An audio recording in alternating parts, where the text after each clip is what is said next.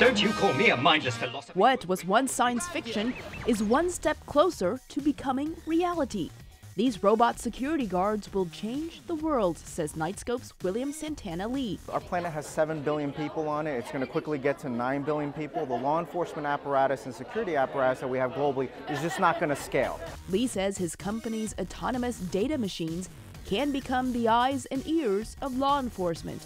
He shows what the robot sees at this demonstration in Los Angeles. This is a live stream from Machine 2 at Knightscope headquarters in Silicon Valley. You want it to be machines plus humans. Let the machines do the monotonous, computational, heavy, and sometimes dangerous work, and let the humans do the strategic decision-making work, so it's always working in tandem. 1.5 meters tall and weighing 136 kilograms, these machines move freely within a specific perimeter. They do not carry weapons, but have 360-degree day and nighttime video cameras. And then we also have an optical character recognition system on the machine that runs 300 license plates a minute. The robots can also detect chemical and biological weapons. Lee says just their physical presence, even though they're only robots, can change criminal behavior.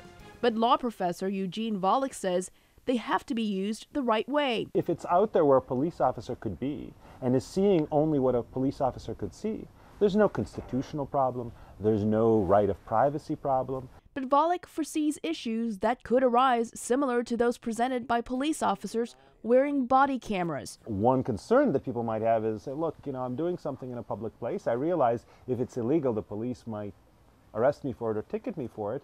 And I accept that, but I don't want this video to be released anytime somebody wants to get it and then put on the internet showing me doing something that may be embarrassing or looks goofy or something along those lines. So it might be interesting to see how state laws deal with this kind of surveillance video for public records purposes. William Santana Lee says many college campuses, shopping malls, and stadiums may soon have roving robots. He says there is a long waiting list for them in the U.S., and dozens of other countries are also interested in these futuristic robotic security guards.